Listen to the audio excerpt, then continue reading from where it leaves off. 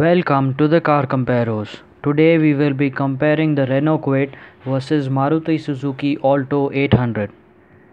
Pricing and features. The Alexa is by far the most popular variant of the Alto 800, which retails at 3.11 lakh ex-showroom Delhi. For exactly the same price, you can buy the RXL variant of the freshly launched Renault Kwid for 3.12 lakh rupees. In fact, you even can get a factory-fitted music system with Bluetooth in the Kwid RXL, which is not available in the Alto LXi. This makes the Kwid 10,000 rupees cheaper than an equivalent Alto 800. With this fantastic pricing, Renault really has given an opportunity to compact car buyers to move away from the decades of old Alto. Performance and drivability. Both cars are powered by the tiny 800cc engines. However, the Kwid being a lighter car, it has a slight advantage over the Alto 800 in terms of overall performance. Both cars have a decent drivability around town, but the Kwid has a slightly stronger mid-range than the Alto, which comes in handy when the roads open up. However, the Alto 800 feels a bit more refined than the Kwid. Fuel efficiency. The Kwid has an ARAI certified mileage of 25.17 km per litre, which is 2.43 km per litre more than the Alto 800's fuel efficiency of 22.74 km per litre. However, in our fuel efficiency tests, both cars returned identical fuel efficiency. Space and comfort.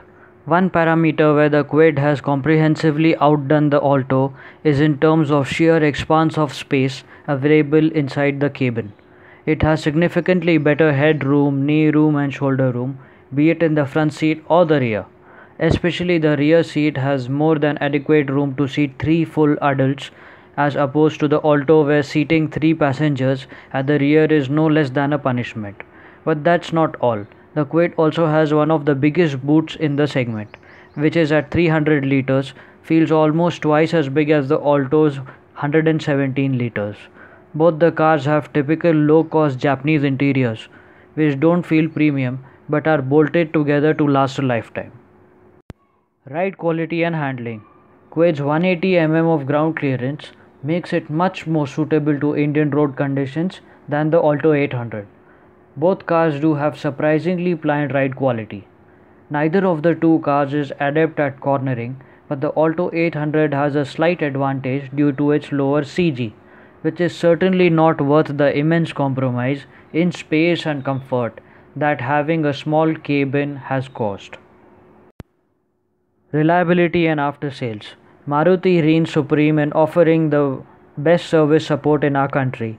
Renault still has a long way to go to even come close to the Maruti. Also, the Kwid has a brand new powertrain and Renault's poor showing in Europe's quality surveys like the JDP.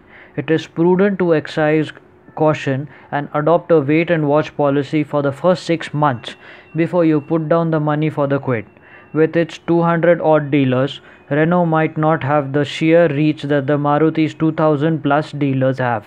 But Renault does have multiple dealers in all major cities across country. There's bound to be hardly any difference between the resale price of both cars after an ownership period of 5 to 7 years, making them more or less similar in terms of cost of ownership. And now for the verdict. We believe Kwid is better than the Alto 800.